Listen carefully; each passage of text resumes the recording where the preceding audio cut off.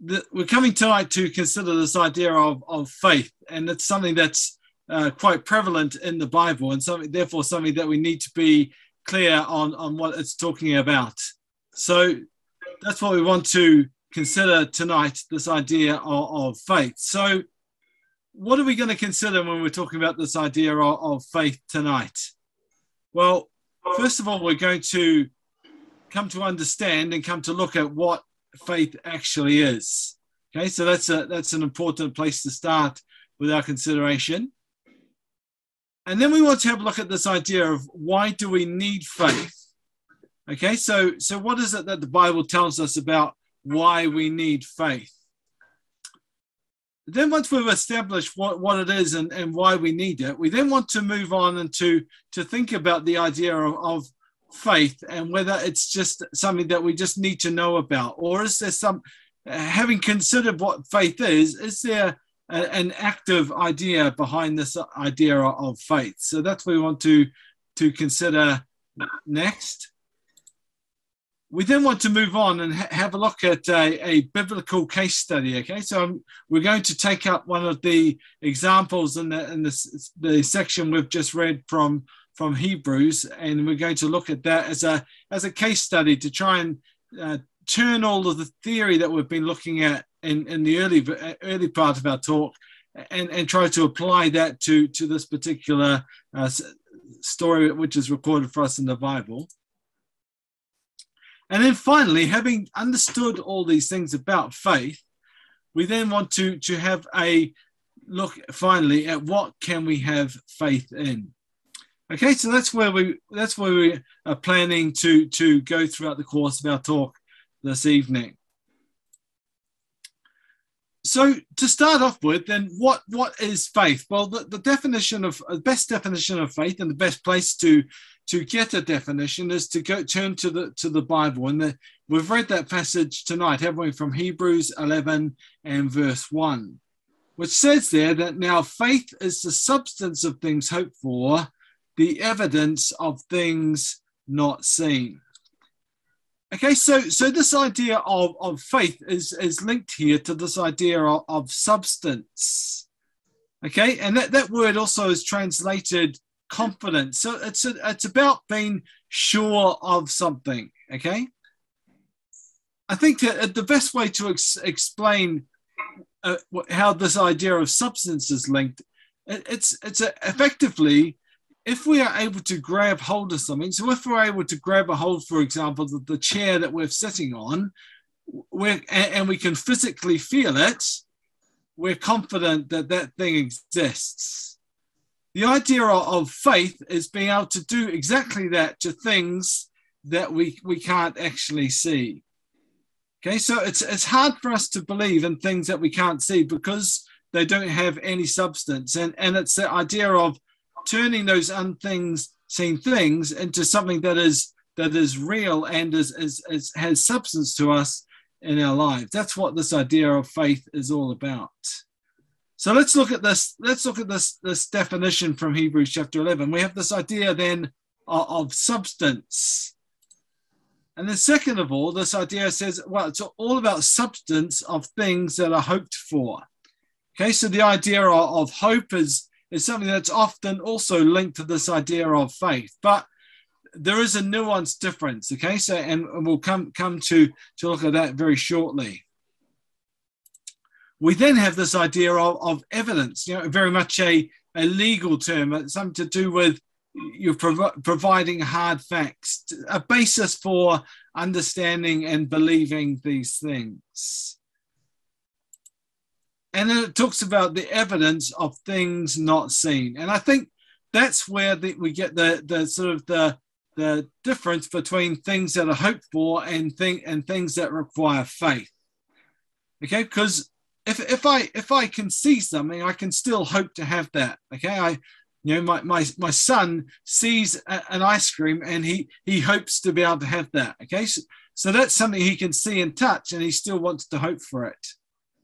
The idea of having faith is if we can't see something and yet we're still trying to seek after that thing. Okay, so that's the key element of faith. It's all about things that we can't see, and making those a living force or a living reality in our lives.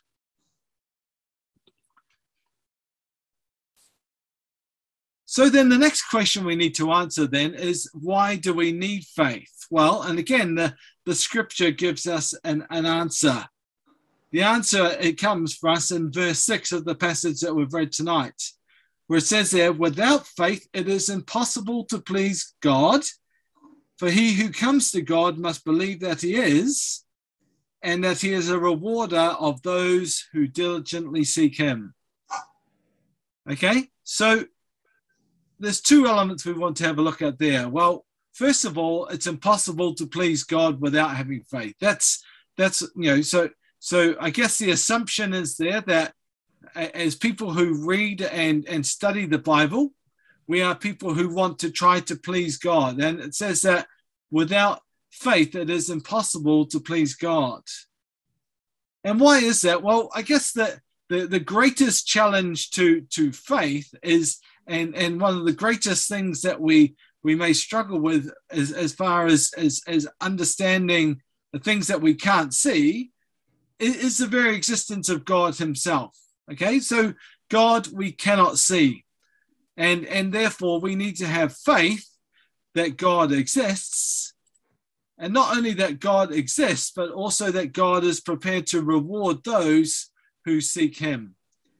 Okay, so there is the real challenge around why we need faith, because it's something that we need to, we need faith to, first of all, to believe that God exists, because we can't see him. And then this verse also tells us that we must have faith to believe that God rewards those who seek him. Okay, so that's those ideas of understanding what faith and why the Bible tells us that we need faith. So then this idea of faith, well, this is it's a nice to know subject, isn't it? It's what does that mean? It's this idea of faith, just something that we can talk about, and it doesn't necessarily mean anything for me each and every day.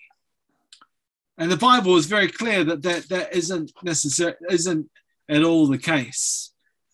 Turn with me, if you will, a couple of pages over from our reading in Hebrews chapter 11 to the next book of the Bible. And this is from the epistle written by a man called James. Let's read from James chapter 2, and we're going to read from verse 14 to verse 17, where it says there that, what does it profit, my brethren, if someone says he has faith but does not have works? Can faith save him? If a brother or sister is naked and destitute of daily food, and one of you says to them, depart in peace, be warmed and filled, but you do not give them the things which are needed for the body, what does it profit? Thus also faith by itself, if it does not have works, is dead. Okay, so it's okay to say in your life that I have faith, but what James says is that it's only then useful if this idea then becomes active. So it's all about making this idea not just a theoretical concept, but an active and a living concept. And the way we can do that is that we can take our actions, and our actions demonstrate openly what we are thinking on the inside, what is going on in our hearts and in our minds. It's all demonstrated by the actions which we have.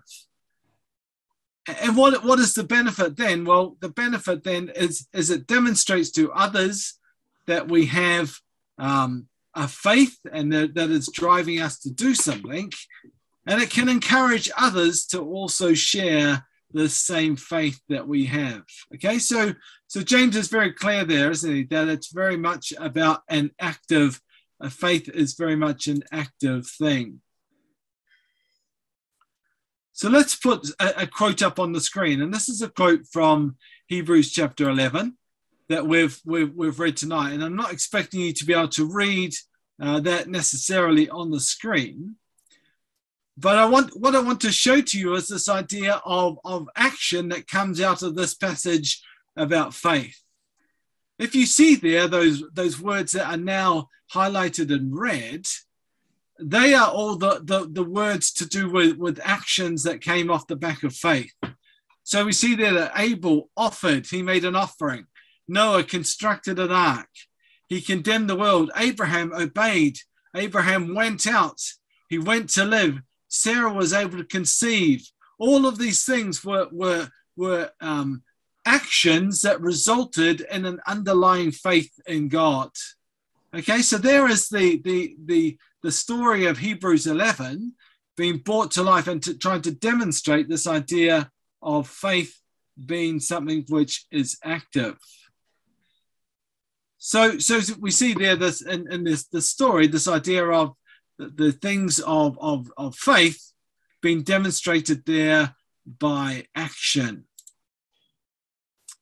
Okay, so next we want to move on and we want to have a look at this biblical case study.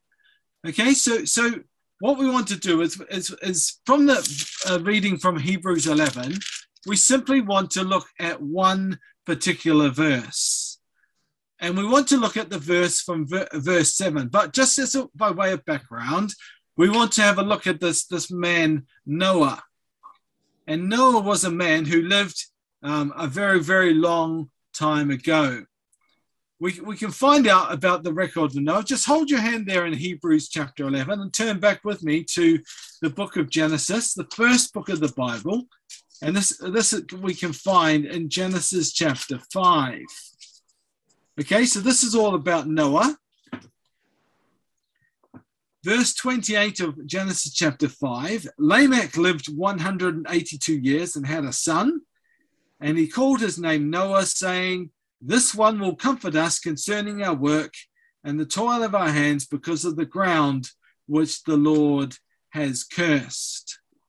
Okay, so there is Noah, this man being born to be a son of this man Lamech, and he lived in a time where men lived for hundreds of years. So early in the time of Genesis, men lived for hundreds of years, and we read about the story of Noah in throughout the following chapters in Genesis chapter 6 through to Genesis chapter 9.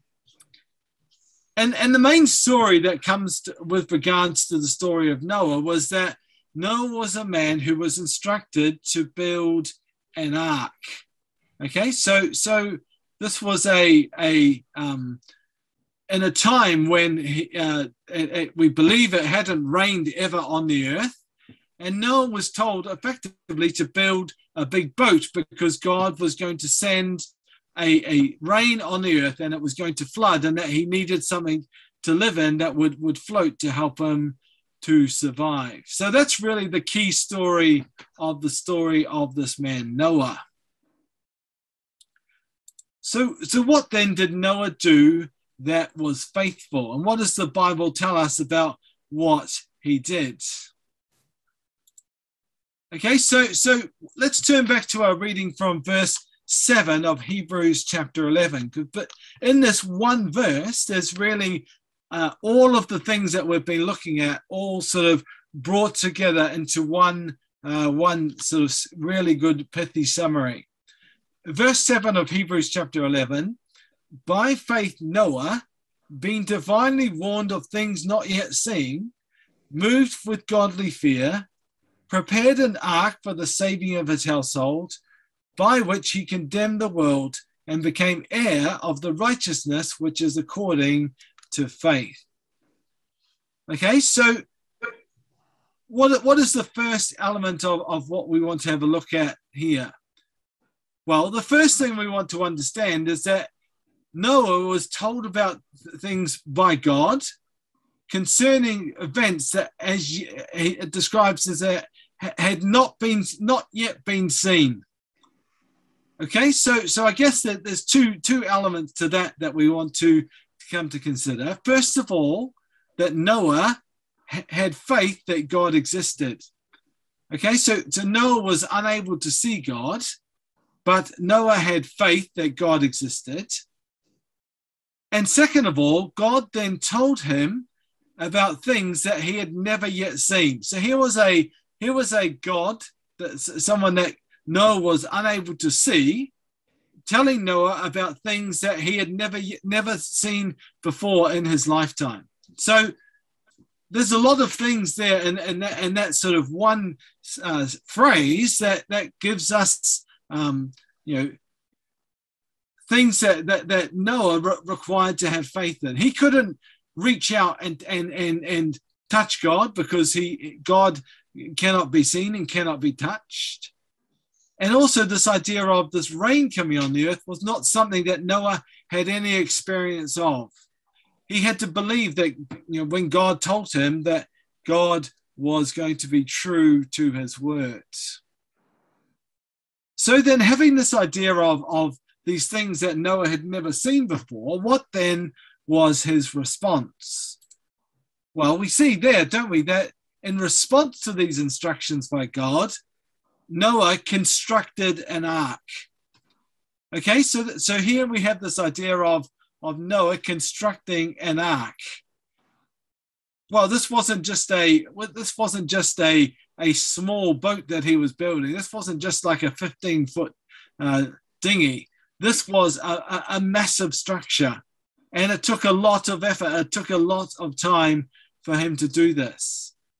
But this is all about what James was talking about, wasn't he, in his passage? Because Noah had faith, and that faith then drove him to action. And that action was to build an ark that took a lot of time, a lot of resources to build, and because of which he came into a lot of ridicule. A lot of people were looking and laughing at him and saying, well, I don't know why you're bothering. Why are you doing this? But Noah had such strong faith and conviction in God that he was prepared to follow God's instruction and to build this ark. And what was the purpose of building this ark then? Well, it tells us that it was for the saving of his household. Okay, so God told Noah that he was going to destroy the earth. And that if Noah wasn't to get his family into this ark, well, then they would also be destroyed. And so it was crucial that Noah was then able to convince his family that he was able to make sure that they would also be saved along with him.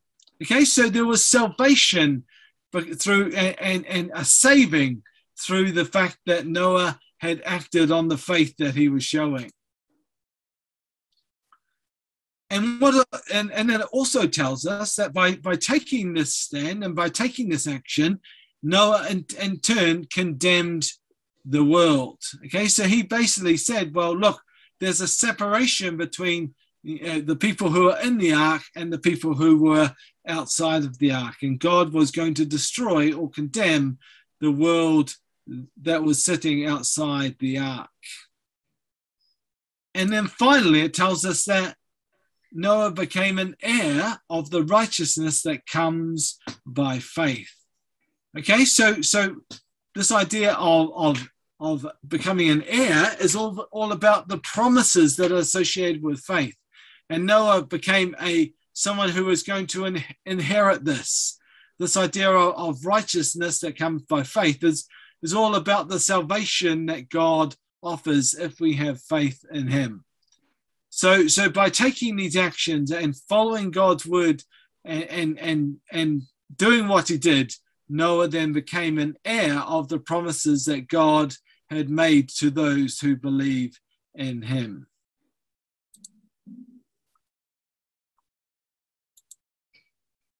So then, what is it that, having considered these ideas of faith, well, let's turn the focus then away from understanding what faith is and seeing how the Bible explains it, and to think about how does it impact the way that we live our lives. So what are some of the things that we can have faith in ourselves? Well, as we mentioned earlier, we know we have to have faith in things that we cannot see. So actually, because we cannot see God, well, we actually need to have faith to believe that God exists himself.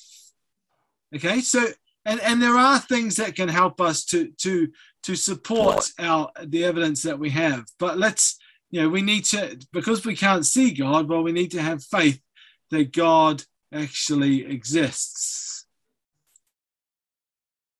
Similarly, because of where we are in terms of time, well, we weren't able to experience and see for ourselves the life and the work of Jesus.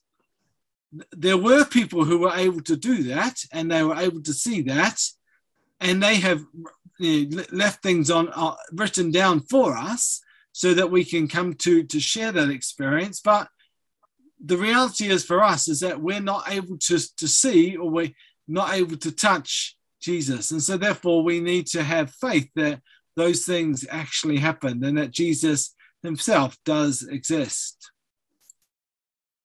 And that goes for the whole Bible, doesn't it? The whole Bible has been, recounts words and activities and stories that happened many, many thousands of years ago. And so we need to have faith that the record which we have is a true record, and that these things actually did take place so many years ago. And then turning to a more of a future thing, or a present and then onto the future, we need to have faith in the plan of salvation, which we believe that God has offered to us. Okay, so we read in the Bible that God says that he has offered us a plan of salvation for us to be saved, because we know that we are sinful and dying people. But because God has told us about these things, and we can't actually reach out and grab hold of something that tells us that we have or haven't been able to attain to this, well, we need to have faith that God has offered these things to us. And the same applies to the hope of the kingdom that God has offered to us. The Bible tells us a lot about the coming kingdom of God that is going to be here on this earth.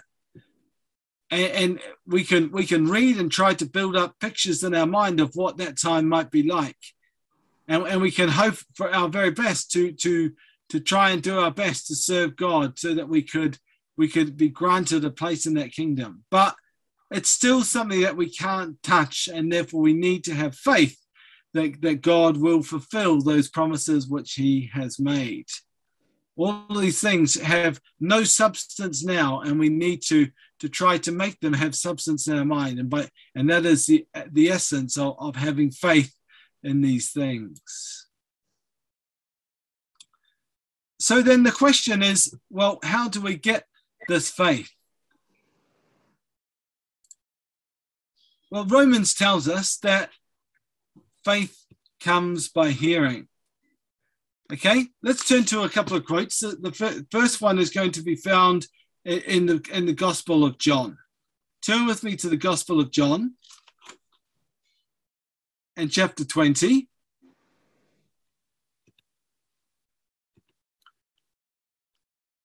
John chapter 20 and verse 31 says this. This is what John attests. He says, verse 30 says, "Truly Jesus did many other signs in the presence of his disciples, which are not written in this book, but these are written that you might believe that Jesus is the Christ, the Son of God, and that believing you may have life in his name." Okay, so here John is saying, look, these things that I have recorded for you, these things I have recorded so that you can read these things and you can come to share and understand the experiences that I've had firsthand, so that you can come to understand these things and to really believe that those things did actually happen, that you can actually believe and understand that Jesus came to the earth and these things did actually happen, that you can believe that he is the Christ, or the anointed, the Son of God, and therefore, and the result of that action is that by believing these things, well, then you can have life in his name. Okay, so there is the idea of reading. The reason that God has left the Bible on record for us with these events is so that we can read these things for ourselves, and that we can come by reading and understanding and listening to these things. Well, then we can come to understand the same things. And also then we have another quote for us, found this time in the book of Romans and chapter 10. And the same idea is then brought to us, and it links it very clearly to faith. Okay, verse 17 of the book of Romans chapter 10 says, so then faith comes by hearing, and hearing by the word of God. Okay, so again, very clearly, there is a link there that faith comes by hearing, and hearing comes by reading or understanding the word of God. So really, there's a crucial element to this, isn't there? The idea of reading and of listening to what God has to say, as explained to us in his word, the Bible, is how we can build our faith in God. Of course, there is a bit of a circular argument there, isn't there? Because we have to believe that the words of the Bible are the words of God, and so there is a challenge there, and we need to be able to break that challenge. But there are other things that are around to help us understand and help us to believe that God really does exist. And what are some of those things that can help us to understand these things? Well, I'm going to suggest to you that this idea of archaeology can help us. And the way that archaeology can help us is that the fact that it can help us to verify, so things which are found by archaeologists, by specialists in their field, can help us to verify that stories that are recorded for us in the Bible actually did happen. Okay, so I guess by that, and here's the idea of substance, isn't it? Because by physical things which are found in the ground, well, then that gives us a physical substance to hold on to or to attach to be able to understand that the stories which we read in the Bible have credibility and have something that we can actually look at and touch and understand that these things did actually happen. And by doing that, well, then it starts to become a snowball effect. I'm going to suggest to you also that this idea of fulfilled prophecy is also something that gives credibility to God's word, the Bible. Again, so the idea of fulfilled prophecy is that in the Bible, there is a lot of passages which talk about things which are going to happen in the future. Some of those have been fulfilled or have actually come to pass subsequent to the time in that were written, but before our time.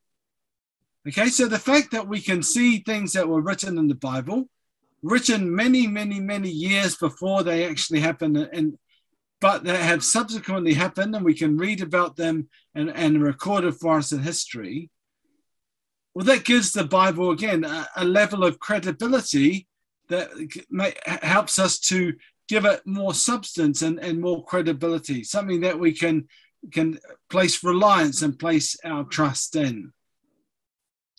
And then by building this reliance, by reading about these things and making these links, almost as though it was that we're trying to build a bridge from us to believing that the Bible exists. And by each of these, it's almost as though we're putting down additional planks to help us walk across that bridge. by looking at these prophecies which have been fulfilled, well, then we can say, well, look, I can read that, and that was a prophecy that has come to pass. Well, on the basis that has come to pass, well, then I believe I can have faith, or I can have more certainty or more substance to the idea that other prophecies, which we believe still have not yet been fulfilled, that they will, by God's word, will actually come to pass. Okay, so here's this idea of building things which are able to build and help us to support our faith. And the third thing I'm going to suggest to you is this idea of creation. The fact that around us each and every day we see things which, in human terms, are just things which just ought not to be. The chances, the probability of these things happening through something other than the divine intervention are just so minuscule, it's not worth really considering. But the fact that there is a creator or a divine intervention in creation, and these things just seem to happen, they seem to work, they seem to all fit together, and that those things are recorded for us in the Bible, I believe that they give extra credibility to the things concerning the Bible. So what we're able to do then is by using all of these things, and some of these may appeal to you in greater or less, to a greater or lesser extent. All of those things are able to add to the credibility that we have, to help us to develop a love and an understanding of God's word, and by doing that, to help us to build our faith, that our faith that comes by hearing the word of God. Okay, so what are we going to look at then in summary? Well, we saw, didn't we, at the start, that faith is all about believing in things that we cannot see or touch. It's all about having evidence. It's all about having substance to things that we are unable to see or touch. It's easy, isn't it, for us to believe that things that we can see or touch exist. For those things which are invisible or intangible, it's more difficult. And to do that, we need to have faith in these things. We saw, didn't we, that faith is required to please God. Okay, so that was very clear, that faith is required to please God. And really, we've seen that faith is required to believe that God even exists in the first place. And that we've just been looking at, haven't we, at some ways in which we can start to build that idea of faith in God. We then saw, didn't we, that from James chapter 2, that faith then needs to drive the way that we act. And that's really important, because faith is not just a theory. It's not just an abstract idea, something that's a nice to know about. The Bible tells us clearly that faith needs to drive the way that we act each and every day. And then we saw that, didn't we, in the example of Noah, that Noah believed God, and that caused him to go out and to build a massive boat against all expectations. Okay, so there was very much a faith linked to action. And finally, then, we see this idea of that we know, don't we, and we can read from in the Bible, that there are many amazing things that God has offered for those who have these faith. And we saw, didn't we, from our quote from Hebrews chapter 11, verse 6, that to having faith, we need to believe that God exists, first of all, but also we need to believe that God is a rewarder of those who diligently seek him. So let's strive to read about God and read his word, the Bible, to help to build our faith, to come to believe that God exists, and to believe, as he tells us, that he is a rewarder of those who seek him, and help us to believe and have faith in the things which God has offered for us in his word, the Bible. Thank you for your time.